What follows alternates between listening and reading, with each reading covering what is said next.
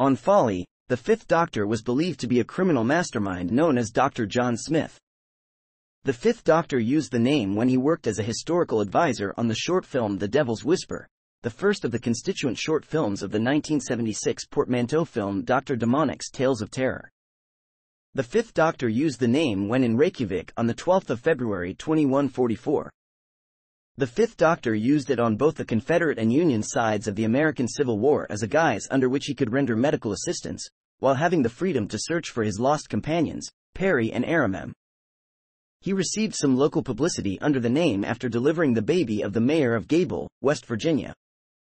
He was personally known to Abraham Lincoln by this name after he had saved the president's life during an assassination attempt in Richmond, Virginia.